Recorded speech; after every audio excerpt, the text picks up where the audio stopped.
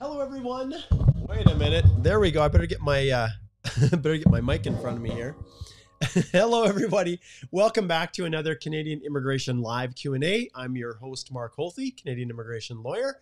And wow, this is there's some things that are actually starting to change within immigration. I think you guys probably watched the video that I did just the other day. And if we flip over here to the YouTube channel, you will see that the foreign worker program has made some pretty amazing updates, and they're just in recognition of what's been happening across the country.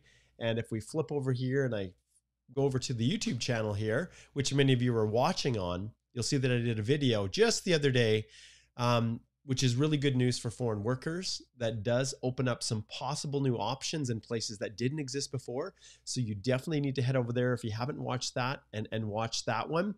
You'll know that tomorrow, Alicia and I are going live once again in her Q&A. So if you don't get your questions answered today, Alicia will be there and ready at 11 a.m. Mountain Time tomorrow to do that. I got a little bit of a late start here because it was a crazy morning. I did an application update for a client. I took my vehicle to the car repair and scrambled as fast as I could to get this all prepped up. And yeah, I'm excited to be here. So lots of people are jumping in here. Hold off on your questions for a little bit. I got a couple quick announcements that I want to make. As always, one of them is the fact that the minister actually listened to me. And I know some of you have been just looking at these processing times and have been so frustrated because they just don't reflect the reality of the world. Well, now you guys, things have changed. So they have updated the processing times so that they actually reflect where things are at, so that you guys can legitimately understand where you're at in the queue. And I've had probably 4 consults. It says April the 1st is when they updated this 5 days ago, but it's just only recently come to our attention. So if you look here, many of you are asking, I'm an Outlander, FSW, what are the processing times? How much longer do I have to wait? Many people are asking these questions to me, and they're probably one of the most common questions we get here in the live Q&A. So let's go here, economic immigration, and then we will choose whichever you are. Are you a federal skilled worker? Are you Canadian experience class? We'll go federal. Have you already applied? I already applied. And then you click on the processing times, and it is showing 27 months. Now, I want you guys to put this into context, okay? Because these processing times are across the board. So they are the average processing times all across, across the landscape of application. So some places may take longer, i.e. India, others may be faster, maybe someone who's in the US. So you can see now that they've actually, and you can see April the 4th, and then they always indicate as well, you can see what's missing here from this is there's no longer any mention of using the pandemic as an excuse. So they've removed that from it. But now you can look and you can get an idea, and people may be horrified with this. 27 months is off the charts. Absolutely. But understand, this is people who've submitted their applications 27 months ago. And what people are not talking about and what they don't understand is that if you're filing your application now, it's not going to take 27 months. If you filed your application, say, maybe the beginning of 2020, maybe the beginning of 2021, well, these processing times are not going to be reflecting exactly the same for individuals. So these will come down. They will absolutely. And but for people who are seeing their applications being assessed right now, some of them are at the 27-month mark. So let's take a look at CEC in Canada. So we open that up, check the processing times. Have you already applied? Yes, I already applied. Check them. You can see in Canada down to 8 months. So this is the distinction, and they are working like crazy to get this sorted out. I want to show you one other thing, and that is if we go federal, and then if we click on I haven't applied yet, you can see that they're still issuing 27 months. They're still indicating 27 months. Let's take a look at the other one that people are asking about, provincial nominees. Okay, we will say yes, it is express entry. Processing times, 22 months for PNPs. So that is you can now go here, and with some degree of reliability, you can accept at least that you know, relatively speaking, how to govern your life going forward. And in the past, when these processing times only said 6 months, it was absolutely useless. And if you recall me saying this in the past, that was the last thing that I said to Minister Fraser. I said, look, people need to be able to govern their lives. And they can't if you're listing 6-month processing times when in reality it's, at the time, 22 months. So I just wanted to bring that up to everybody. And yeah, this is the world that we're in right now. I'm also really, really excited to announce that I have a new sponsor that is coming on board. And my sponsor is right here. Wow, that's a little bit bigger than I intended. Let's see if we can shrink this down, and it should show up good on my white shirt here. We're going to bring this over here. So Journey Business Plans. So they are a company that is going to be coming on and doing some sponsoring for me. And I don't vouch for anyone that I haven't used, and I refer my clients to these guys. They do a great job. Simply put, they are the most reputable and experienced immigration business plan writing company out there. And when you think about all the different ways that immigration would require a business plan, sometimes you don't even think about situations where it would be beneficial. Is a business plan required in the context of a study permit application? No. But if you're a company and you're sending someone into Canada and it's a new startup and you're looking to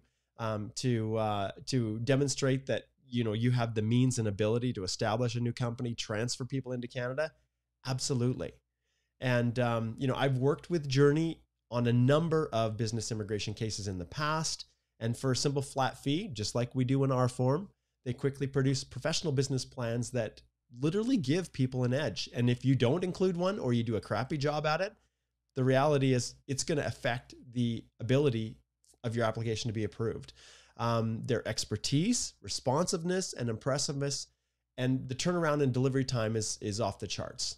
And that's one of the things. We don't have a lot of time to sit around for months and months waiting for business plans to be generated, and just turn it over to the experts, right? The plans are expertly written, and as I said, they can make all the difference in the application. So whether you have, and if you think about the different types, intercompany transfers, startup visas, some of you entrepreneurs out there, C11 significant benefit, which is really getting a lot more attention now that the owner operator LMIAs are out the door. And those of you who are familiar with those, C11 is becoming a much more viable option. Well, business plans are essential. If you're self-employed, a PR, and many of you have asked questions about applying for self-employed permanent residence, it doesn't say anywhere in the application that a business plan is a requirement, but it is absolutely essential for me, and I direct all my clients to Journey. And obviously the PNP entrepreneur programs, all of these things, or any other business pathway, will benefit considerably from the use of Journey's business plans. So I have no problems vouching for them, and having a good business plan and having a partner like Journey in that process can make all the difference. So if you want to find them, all you have to do is go to www.journey, that's JOORNEY.ca. And as a little added bonus here, I'm just going to shift over and just show. This is their site, and whether you are an applicant applying on your own, whether you're an immigration consultant or lawyer out there, startup, M&A firm, they've got something for everyone. So big shout out to Journey. Thank you for being the sponsor of my live streams and the cool stuff we're doing on the Canadian Immigration Institute. So shout out. All right, let's jump in, and we are not going to wait. We're going to go right into the questions, rapid fire. Big shout outs to everybody that's tuning in. We've got LinkedIn, we've got Facebook in the house, we've got Carlos. Good to see you, all the faithful, and you guys know who you are. If I don't hit you with a shout out, Jennifer and everybody else. Jennifer's in Calgary, just close. And yo, the man with the beard. Apparently, I do have something going there. I forgot to wash my face this morning. Okay, Rashid, good to see you. Karam and Mohammed's watching on LinkedIn. I love the fact this is getting stretched out to LinkedIn and you guys can actually watch it. And let's see, we got some good news here. Do we have some good news? I think we do. Dara says, good morning, got my passport request 2 weeks ago and today my visa and COPR arrived. Can't wait to land in a few months. Thanks for all the info shared here. It helped a lot. There's a big celebration. Oh, I forgot I was going to institute my big celebratory. Okay, I'm going to plan for tomorrow. There's been so much going on here that I literally have been scrambling nonstop. And so bear with me. Okay. Let's keep jumping in. Thesura, good to see you, my friend. Awesome to have you connecting in. And goatee. Well, it's not quite a goatee, but we'll roll with it, Amy. It's probably, Amy, essentially it's not really growing anywhere else. So I guess that's why. Okay. We'll jump down here. And those of you who are posting questions, hang tight. I'm going to announce it, the green light in just a second. Ramesh, it's good to see you.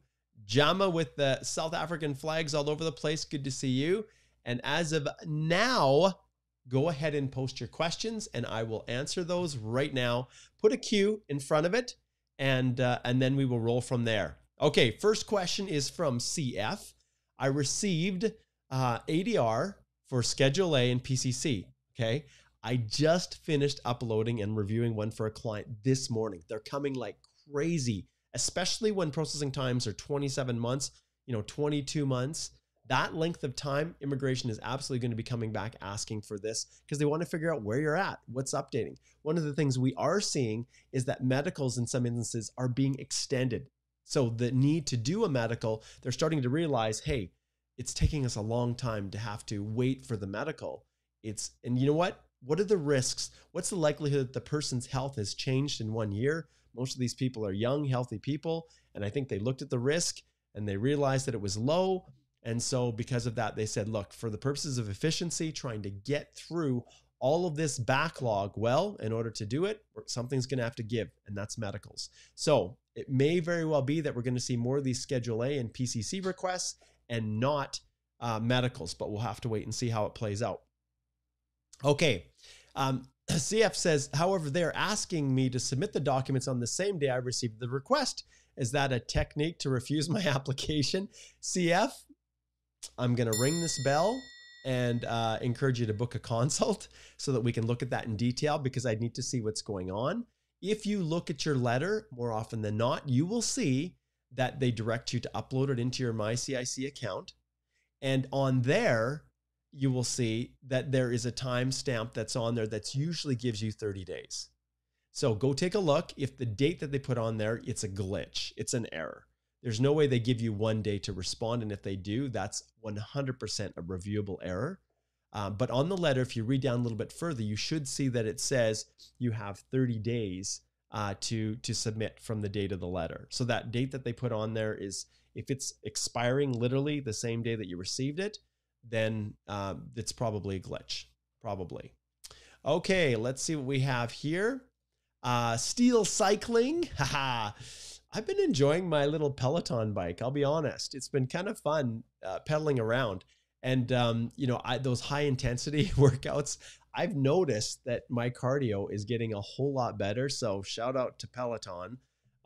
It's really easy. I just go down into the bedroom and jump on the bike, and I've got the screen and I've got some instructor telling me not to be a wuss and to keep pedaling. And so I do. And I tend to be a competitive person. And so when I look at other people and that gets me motivated as well. So shout out to Peloton. Okay, I love that. Steel cycling. Okay, greetings from New Delhi. Would like to share that I got my Coper. Okay, FSW February 2020 after 756 days. I've watched your channel since February 2020. I'm already applauding here. I'm already applauding. Thanks for everything. I land in Canada in May. Fantastic. You know what, guys? I think what we need to do is to have a Canadian Immigration Institute alumni party celebration where everybody who's come through the channel, we like schedule a live event and just have people fly in. They can fly into Lethbridge, register in advance, and we can just have a whole lot of fun, a big party. I think that would be so cool. Thank you for sharing that, Steel Cycling. Fantastic. Love it. Okay. Sanjini says, hey, Mark, any updates for CEC draws or post-grad extensions? Will 470 be enough for CEC ITA this year? Looking at the inventory numbers, I believe eventually CEC 470 will be enough. But initially, they're going to have to flush out a bunch of people. And many people who are CECs are going through PNP. So those numbers, people are transitioning, but there's still an absolute ton of international students that are looking to transition through. No word yet on CEC draws, but like I said repeatedly, the minister has said the spring. And as far as I'm concerned, June is not the spring. June's summer. April, maybe today. Let's take a look. Is any changes? Let's pull it up right now. Let's pull it up right now and see if there's any changes. So I'm going to express entry rounds of invitations, pulling it up. Any new announcements? March 30th, which was a week ago. Nothing today. It's actually unlikely that there would be today. If anything, we will see something next week, but there's been crazier things happen. So I am holding out that potentially April showers will bring May flowers, which I've joked with Alicia. Will that mean that the flowers will be a CEC round of invitation? Maybe. Could it be that April surprises us? Maybe. That we will have to see. Okay. Fayaz says, usually how much time it takes from PR portal to eCoper? I uploaded my picture last week and still waiting for eCoper. You are well within the times. And if you connected with my good friend Chaitanya and you watched him, Chaitanya, I think it was almost 3 weeks for him to get the stuff once he completed everything within submitting the information through the PR portal. So you're well within those processing times, Fayaz. Okay, Fabio says, can we extend the length of an LMIA after we renew our passports? Some LMIAs are for 2 years, but my passport can give me 1 year. So Fabio, in those circumstances, you can actually use that old LMIA once you've got your new passport to, if you do this correctly, you can use it to extend your work permit to get the full 1 year, even if your LMIA has expired. So you have to do it correctly, but when it's done correctly, you can literally extend based on the old one. Okay. All right. Sisse is in Ethiopia. Hello. Okay. Syed has got a bunch going on here. He says, hard to fill skill pilot, Saskatchewan. Under this program, how we can get PR for our family. Please discuss pros and cons of this pilot in regard to PR. Okay. Syed, that is a massive issue, a massive question. And when it comes to breaking this all down, I'm actually in the process of writing a book. It is a manual on the economic PR programs, so economic permanent residence. And we're just working through the details with Emond, who's the publisher. Andrew and myself are. And I will definitely go through those types of things in that book. But with each program, we just don't have time, Syed, to go through. I have to pick quick questions and go through quick ones, but this is a great topic for an upcoming video. So I will put that in the little top pocket here and we will keep it as a recommendation for future. All right. Jeremiah says, thank you so much. I need help on how to get to practice law in Canada. I'm from a common law African country. Jeremiah, that's a good question. And you can always book a consult and we can talk about the ins and outs. In fact, Igor, who's in our office, is actually going through this process right now, and we'd be happy to share insight. If you want to book a consult, we can talk about all of that. All right. Beret says, my postgrad expires next year, September. CEC has not given draws. Should I apply for work permit extension? Also, 337 points are good for starting my express entry CEC. There's nothing stopping you, depending on where you live, Barry, from submitting a profile. 337 is really low. But provinces like Alberta, if your occupation is in a demand area, people as low as 300 are getting nominations. And your work experience is the critical component. Maybe with the work you're doing, you may open up doors to various PNPs. But ultimately, if your postgrad is expiring next year, in terms of applying for a work permit extension, you need to have a basis upon which to do it. And unless you have a PR application in the queue where you can then apply for a bridging open work permit, or you have a spouse who's in Canada who is working on a work permit or themselves or going to school themselves, you can't really transition to another work permit. But that is something that we'll just have to see how it plays out with CEC. Okay, Super Bufana says, if I get a police certificate from my country of citizenship as living abroad and visit after it's issued, will I need a new one, or a short visit won't invalidate the one I already have? This is a great question. This is a question that I've gotten a lot over the years, and I've specifically brought it up with immigration. So I remember I was doing, I think it was, where was it? Maybe Ottawa or one of our national conferences, and I was doing the express entry panel, and the former head of the express entry system, Tracy Burt, was in that panel, and this came up, and I asked her, I said, so will a short little trip back to, say, India, if the police certificate was obtained after they'd left originally, will that invalidate the police certificate, a short little trip? And she said, and we wrote those questions down and the answers down and provided those to the people who were attending the session. She said, no, a short visit is not going to be a problem. But I will tell you this, Super Bufana. If it is not an issue for you to obtain a new police certificate, then I will get a new one every single time. And why?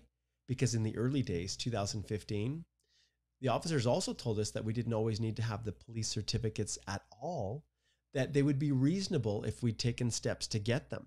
And then guess what happened? They started refusing for no police certificates on the ground. So what I hear from the officers at the top compared to what the officers at the bottom who are processing the applications are doing, there is sometimes a very large gap between the two. So because of that, I do not take any chances. And in your case, I would get a new one. Great question.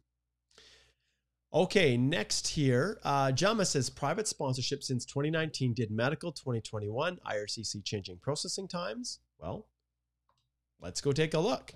So we don't know the country, but we can go here, economic, family sponsorship.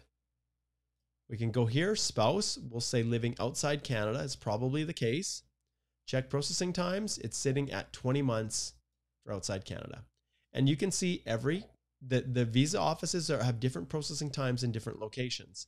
So this is a ballpark. We click on this little thing and it says we're committed to processing most applications within this time. And the processing times will vary based on, you can see type, application, whether it's complete, how quickly they expect to process, how quickly we expect to process applications we've already received, how easily we can verify your information. That's kind of like the background stuff where some countries are harder to verify than others. How long you take to respond to any requests or concerns, that's on you. If they ask you for something, how long are you going to respond? And then I love this one, other factors, which are basically, we have 5 gazillion people that are applying from India and we have 10 officers to process, whereas we have 500 people going through, who knows, Nairobi, and we have 10 officer processing. So you can do the math. So that's factors that you can consider and factors that play a role, but there we go. That's the processing, 20 months. Jonas says, is there any chance to have a CEC draw now in April? Anything is possible. Anything is. We know that the Minister Fraser, has indicated that he would resume FSW draws in the spring. CEC, he hasn't confirmed one way or another, but we know that they absolutely need to do something. We know work permits are expiring from some postgrad work permit holders. Options are limited, and yes. Okay. Eric says, I already got a POE letter for working holiday. Can I enter Canada with additional ETA firstly and go back to border to get work permit weeks later to make time for job search? Eric, I usually don't do that. Ultimately, what happens is, and I know what you're saying, you don't want to burn up the limited time that you have.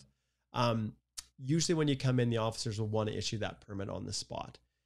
Because what are you going to say the purpose of your entry is? Well, I just want to come and look for a job and then come back and get the work permit after I've got it, which is not a horrible plan, but I think the CBSA officers, the border service officers, will often not want to do that. And they'll say, look, either get the work permit or not.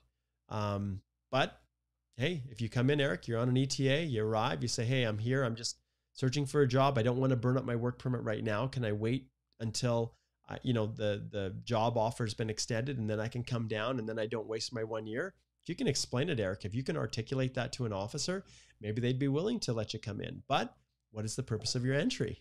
Is it truly to visit or is it to work? And that's where sometimes it can be an issue. And when you have your letter ready, it's in the system already for immigration. So, and you don't want to misrepresent anything. Okay, yeah. And so Gunnar says, hey, Mark, I've been watching interviews by the minister. Everybody has. Is there a serious consideration of extension of postgrad or resumption of CC draw? CC score is 507. Yes, there is absolutely a serious consideration. They're inundated with the, well, like you guys know, if I flip my screen around here and I go here, this one right here, that's free, Canada, Ukraine authorization for emergency travel. This has become a massive, massive undertaking. I just also want to show you guys here, if it's posted, we should have a playlist here. Interesting. Maybe I don't have the playlist visible. We have to adjust this. Canada, Ukraine, application for emergency travel. So when you go to our website, what I've done now, because this is a little bit more hassle, and we have probably 500 people that have taken this free course, but now what I've done on the YouTube channel is I've made all of the lessons all available so that people can watch them on demand right here on our channel. So these are the instructions on how to file that application. And so it's kind of fun though, because when I go here and I type in Canada, Ukraine authorization for emergency travel, Canada, I love this. Google is kind to me. And so you can see they pull up my videos right here. And yeah, very, very kind. They're very good with pushing out my videos here, all the stuff that we've done. And it's kind of fun to dominate that area. And especially when they push out something good where we're offering free assistance and help for people who are trying to navigate their way through. So there we go. Long story. Okay. Lisa says, do you think it's worth going back to the home country to wait for CC draw to come down to 450? Work permit is expiring March 2023. Well, obviously, you're going to continue working. You're going to do everything in your power to be able to maximize your Canadian work experience. And then it's a matter of waiting. You know that CEC doesn't require you to be in Canada. We know that. But ultimately, you want to do everything you can to maximize the number of points that you can get. And obviously, with time, I'm assuming age is a factor for you as well. You know, everything after when you turn 30, you start to lose 5 points, right? And then once you hit in the 40s, then you start losing 10 more. I'm just going to flip this around here and remind everybody about our new blogs that we've posted. So if my spouse is Canadian, should they be listed as accompanying or non-accompanying in my EE profile? Sometimes people get married to Canadians while they're here and still want to go through EE. So Alicia has written this blog. Those of you who are asking questions about provincial nominations, so immigrating to Ontario through the OINP, Chanel has, she's done this one, and we're going to be releasing 2 separate videos on both of these topics. And she covers the ins and outs of the application processes and everything in this awesome little blog post that she created. So I want to give her a shout out. But if we scroll down here, especially when it comes to what do I do, right here, you guys, if you've not watched or if you've not read this blog that Alicia did, how long can I stay in Canada after my work permit expires? We really do need to change this title. And I know we say this all the time, but essentially she goes into great lengths as to all of the options for people that are in your situation right here. So get over to the Healthy Law website and go to our blog and pull that up and read it. There's lots of helpful information in there. Okay. Okay, this is a tough one, Rashi, and I'm going to ring the bell and say you really need to book a consult. I need to understand that once we have refusal for my student visa, everything was perfect in our documentation. My husband applied for a work permit and 2 children as dependent. The refusal was they were not convinced about us leaving Canada after completion of my studies. We see this all the time, Rashi. It could be age gaps. It could be a whole host of things. And it's super, super complex trying to figure out how to deal with these. If the refusal was not correct in law, then absolutely in every situation possible, I recommend that you book a consultation with an immigration lawyer to assist you. And obviously we are more than willing to help. You go over to our same website here. And if we just jump back, you can speak to a lawyer right in the top, book a consult. And I recommend that you book a consult with Alicia, Chanel, or Susan or myself. We're all here to help you. All right. Okay. Zipping through here. Okay. So this is a good one. So Mady says, hey, what do you think about the new program made by Quebec named PMI Plus? It consists on bringing foreign workers who hold the CSQ and waiting their PR. I don't really have anything to say about that. I don't have any experience, and I don't do Quebec-based immigration myself. I refer that out to my colleagues out in Quebec, and so, but it's a good topic. Once again, put it up here in the top pocket, and yeah, we'll keep it as an idea for a future video. Thanks for that. Okay. Okay, Super Bafana is back again, says, is it possible to create a profile in the job bank before the PR profile? Or would you advise starting the PR profile, then the job bank profile, job seeker? Thank you so much. Doesn't matter. Completely irrelevant. Doesn't matter. You're not even required to do it. Employers, I'll be honest, rarely find people through there, but there's no harm and there's no advantage one way or another. Okay. Zipping through here. Okay. CF says it does say that I have 30 days, but on the portal, it does not give me 30 days. It still says the same day date. You will see that it won't close. So it's not going to close that portal. So that spot. So 30 days is the day that you can rely upon. But in all honesty, I would move as quickly as you can to get it updated. And then when I've seen this with other clients, because I will always include the original request letter, and I'll say, your letter had an error in it. You say 30 days, but then you put a date that's not correct, and the date in the portal is not correct. So I'm submitting it within the 30 days, and just letting you know that, yes, there was an error on your side, not mine. So, okay. Lots of people, when will the French stream OINP be back again? I know you guys, lots of people are asking about that. We don't know. It is a surprise. Poof, and then there it is. So go back to the OINP site repeatedly, watch, and ultimately, if you have a profile in the pool and you get a notification of interest, that's when you'll know. So your job is to keep your profile active. All right.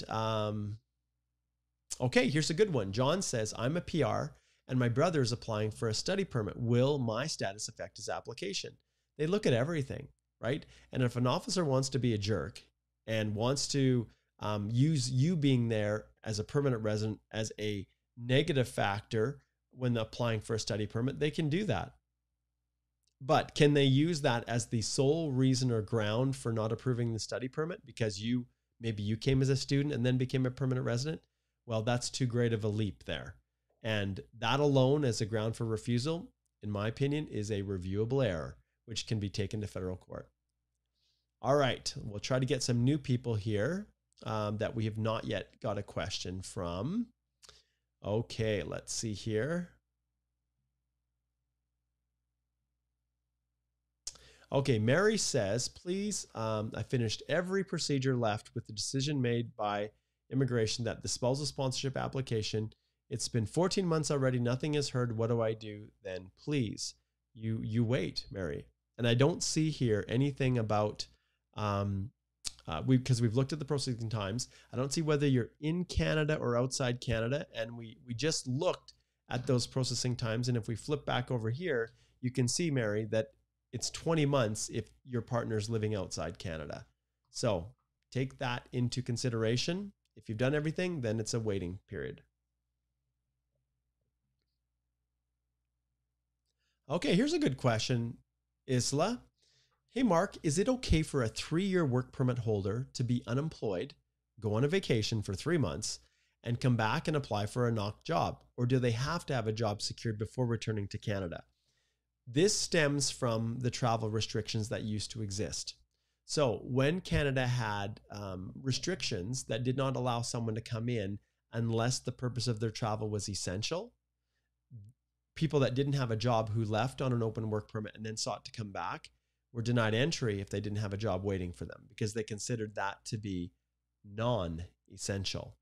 But those restrictions are now lifted, and I never ever want to give anyone any advice leaving or going or coming, or any specific things as to what they should do over this YouTube channel. That's legal advice, and I recommend that you slide over and book a consult. But the restrictions that made that a problem for people to come back in the past are no longer there. So those travel restrictions don't exist, provided the person meets the other requirements, such as the double vaccinations that are accepted. April 1st lifted the requirement for overseas testing for the most part. If you have a valid work permit, a valid temporary a TRV or visa in your passport that authorizes you from an immigration standpoint to return, there's no barrier to coming back on that open work permit and taking a vacation. But there's a lot of different factors. And by no means am I telling you, Isla, that you can do that and you can leave. But as general information, the restrictions that would have prevented someone in that situation from returning do not exist right now. Okay, but anything can happen when you leave. Anything can happen. Okay, let's see what's next here on the list here. I think I bumped this. Okay. Yes, Sanjini, I know everybody's hoping. Oh yes, we are seeing the flower here in Vancouver already. So early spring would change the minister mind. Maybe, right? Maybe. And I'm really excited because I'm just in the process of booking my flight to go to Vancouver June the 2nd. And then June 3rd is our very first hybrid portion of our online symposium that will be in Vancouver, and I'm going to head out there and spend some days the day with my colleagues attending that live session, that live event. And for those immigration lawyers who are watching, remember you need to register for that CBA. There's going to be hubs in Toronto and Montreal as well. I believe Toronto the 10th, Montreal the 17th of June, and Vancouver is the 3rd. So if you haven't, head on over there and register for that. It's going to be a lot of fun. Okay, first super chat of the day. Here under a spousal open work permit, and this is RCM00. Here under a spousal open work permit eligible under PNP and CEC, will my work permit be affected if I legally separate from my partner and apply for PR separately? Ring the bell. I really, really encourage you to book a consult, but generally speaking, when it comes to open work permits, spousal work permits, regardless of whether or not you're still with that spouse, or if that spouse is, has transitioned or done something, who knows, whatever it is, it does not invalidate your open work permit. You can continue to work on that work permit provided you do not leave the country. So you can keep working. The work permit remains valid unless a removal order becomes enforceable. Essentially, you get in trouble and they're sending you out, then they can cancel the work permit, or the work permit itself expires. Those are the two factors that come into play when it comes to the expiry of open work permits. So anytime legally separated or otherwise, apply for PR separately. There's nothing stopping you from doing that. And obviously you need to establish clearly that separation existed, and that's super complex, and you definitely don't want to take it lightly. But it may be possible if you do things correctly. And ring the bell, like I always do, slide over here, book a consult. There you have it. Okay, let's see what is next here on our list. Looks like we've got another super that's popped up. This one is from Wiza. Mark, what are the chances of getting a post-grad work permit extension before September? I'll be short by 2 months for the required 1-year experience needed for CEC. I see this all the time, you guys. and this is something that I harp on all the time. Those of you who have not yet gone and watched, this is one of the questions that I actually pulled up and that I did for the little fun video. If you haven't watched it, go watch it. The Immigration Help Desk. Oh, that's awesome. Actually, I was playing basketball just last night for the first time in 4 years. But this video here, Immigration Help Desk, go check it out on the YouTube channel. This one, I've got my special guest there, George, who's the helpful immigration advisor. And one of the questions that came in through the Twitter channel, and if I go to Twitter here, let's just see. I'm just going to pull this up. I'm going to go to my profile. And some of you will remember that when I did, what's going on here? No, I don't want to change that. Go away. Stop. This one. So a while back, I had posted, oh, we've had quite a bit going through there. Oh yeah, that was my run in. 6.5 hours it took me to get through the port of entry here at Coutts. And oh my goodness, not fun at all. Okay. Oh, that was so horrible. I had loads of time to tweet about this. So this one right here, there were 171 replies. I posted, I'm an immigration lawyer, ask me anything. This is the video that I created in response to that, which we launched 5 days ago. But go check it out. It's actually kind of funny. And big shout out to my daughters who helped me make this. And my one daughter was George. So she, it's hilarious. You can see her in the background sometimes. But go check that out. We had a lot of fun. And I answered this question.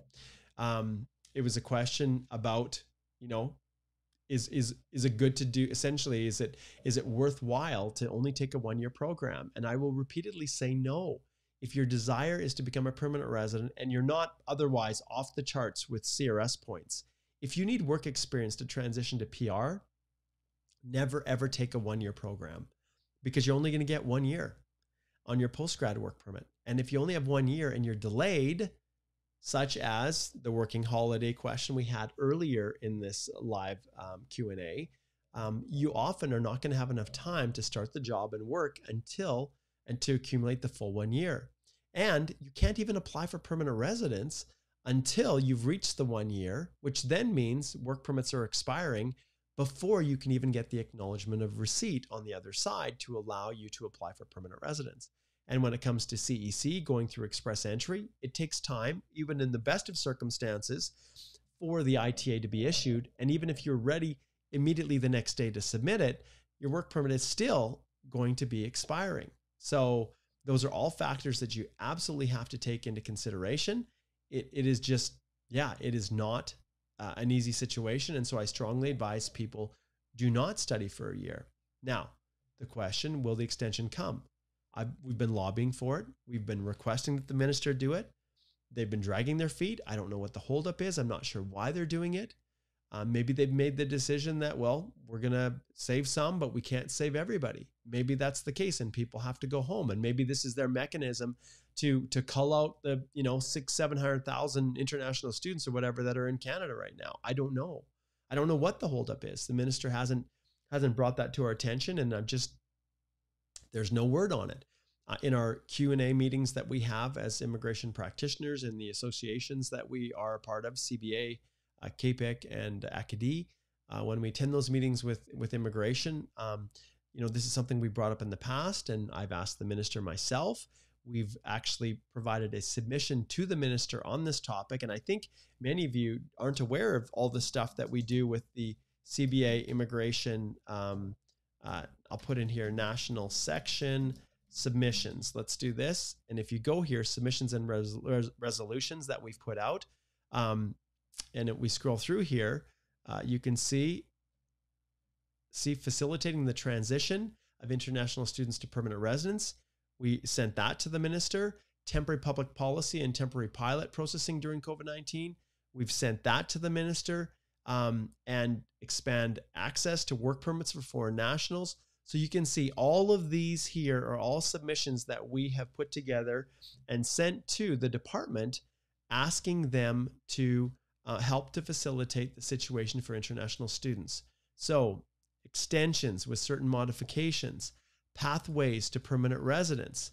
So these are all things that we lobby heavily well, we can't officially lobby. We're not lobbyists, but we provide submissions and we explain why it's important to do it.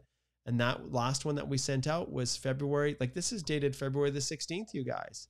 And so we've been on top of this for a long time, and it was sent directly to the Honorable Sean Fraser. And so know that we're fighting for you guys. Why it's not happening, I'm not sure. Okay, Wojciech here, we're going to pull this in. He says, if our country qualifies for ETA, does it mean we will have to send passports for stamping when we receive passport COPR? No.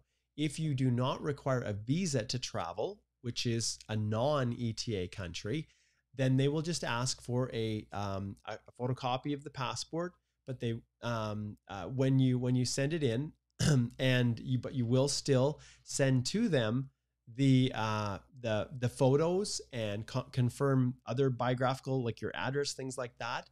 They have an annex that they ask you to complete and send back to them, but you don't need to send your passports in. But the photo is the original, and then they send back the COPRs to you. They mail those back, and then you take those. But no, there's no passport stamping, but there is still an element of getting a photo, putting it on the confirmation of permanent residence. So good question. Okay, next super chat. This one's from Raul. My postgrad work permit expires in June, April 6th today, April 6th. My partner and I are common law and have a child together. She has a postgrad work permit good until November 2023. Can I apply for a spousal open work permit? Yes, you may. You absolutely can transition to a spousal open. Yes, you can. And the key, Raul, as I say repeatedly over and over, and I ring the bell, if you do it correctly, it will work. But remember, she has to be working in a skilled occupation. And there are other factors that you must address when you're filing that, such as proving and that a letter from the employer confirming that it's a NOC B, A, or O position. And yeah, I recommend you book a consult, slide over Raul, and we can show you how to do that so that you don't screw it up. And oh my goodness, lately, I don't know what it is lately, you guys, but my heart has just been breaking lately for the consultations that I've had.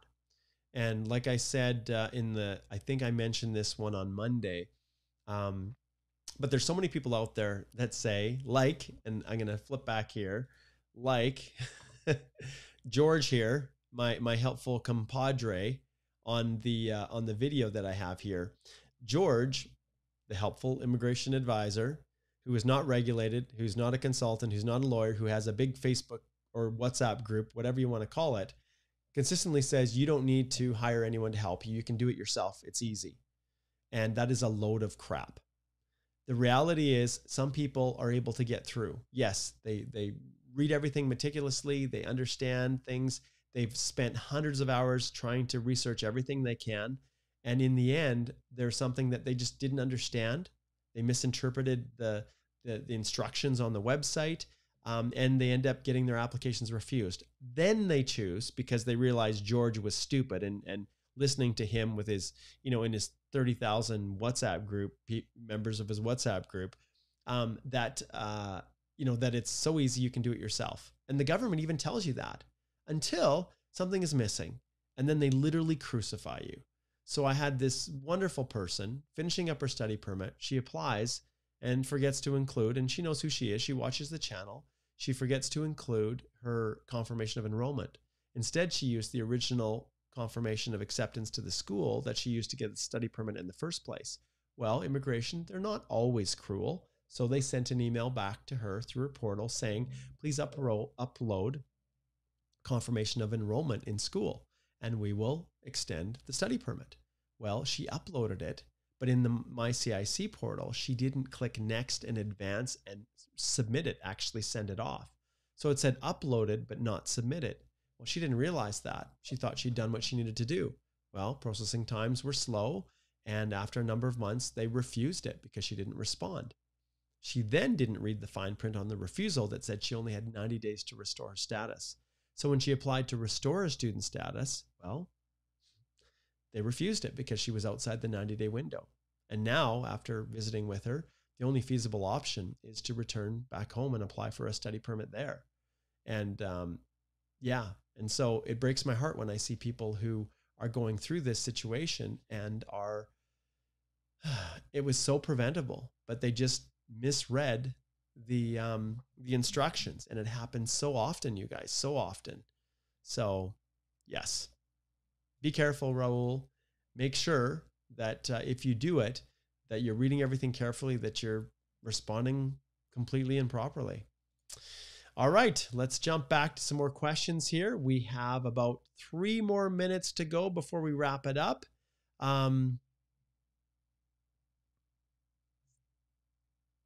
Okay, this is a great question. So TJ says, my lawyer took over 2 months after I sent him all of my information, relationship, to send my outland spousal sponsorship. I felt like I was mistreated. So this is something that you bring up directly with the lawyer. And every single lawyer is a member of law societies across the province. And if indeed this was a lawyer, and lots of times consultants, there's an impression given that an immigration consultant is a lawyer, either intentionally or, innocently, someone just assumes that they're a lawyer. There's ways that you deal with that are different. But if you felt like your application was prejudiced because the lawyer didn't action things properly, then understand you can go to the Law Society and file a complaint against that lawyer. And responsiveness is in failing to respond, failing to action in a timely fashion. All of those are very serious things that the Law Society takes. And so wherever that lawyer is, you have no problems whatsoever in filing a complaint to the Law Society. But I would go straight back to that lawyer, and I would complain to the lawyer. And, if I had a situation like that and we had a study permit right now, and the person I don't even think they watched this, but we believe 100% that the refusal that we received on the study permit was wrong in law, that could have been challenged, but the client was upset and they felt that we could have done something different in the study permit. Hindsight's always so much easier when you look backwards, but I return all of the money. If a client is not happy, it's not something that I advertise, because we never ever, very rarely do we have anything refused.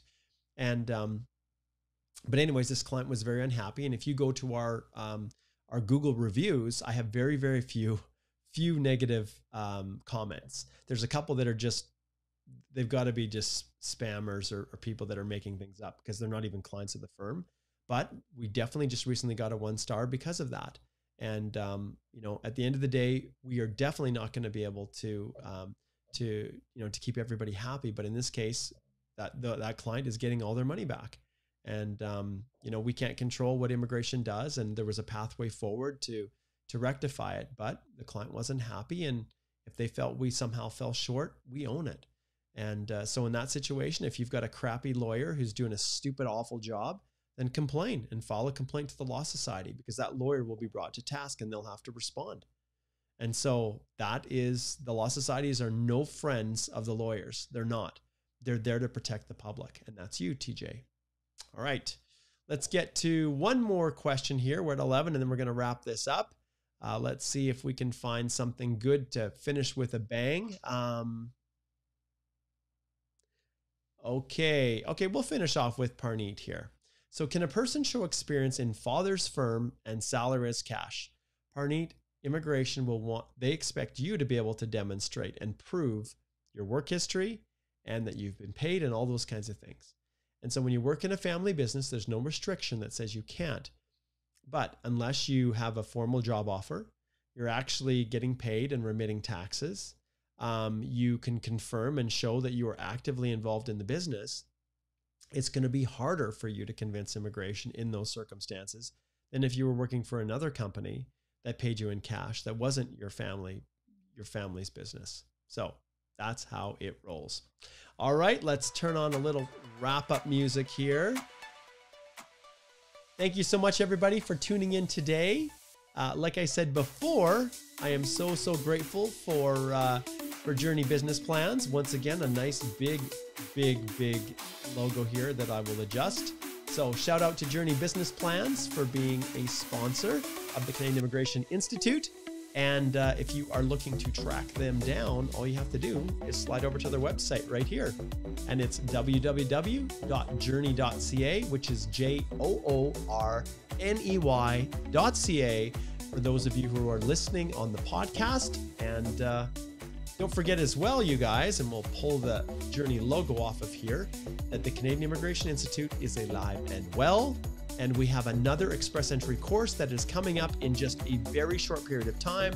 Yes, there is CPD accreditation for immigration consultants. And we also have the spousal course that is also coming up again. We just finished the March 28th one.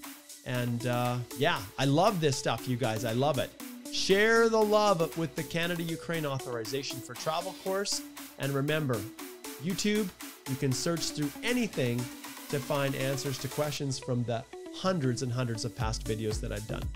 All right, guys, thanks for tuning in. And we will see all of you tomorrow at 11 a.m. with myself and Alicia. And we're back here doing another live Q&A for all of you. Take care and stay safe out there.